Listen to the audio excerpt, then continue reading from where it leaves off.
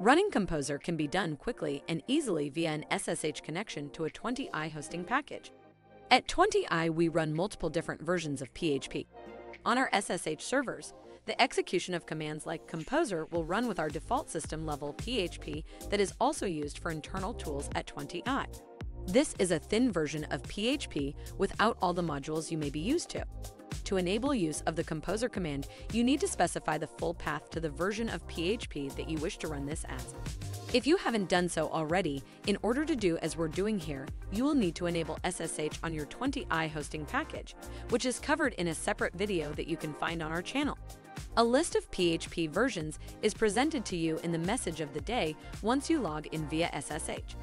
As you can see, here's an example using PHP 8.1 to execute Composer 2. If you encounter any issues, feel free to reach out to our support team who are always happy to assist.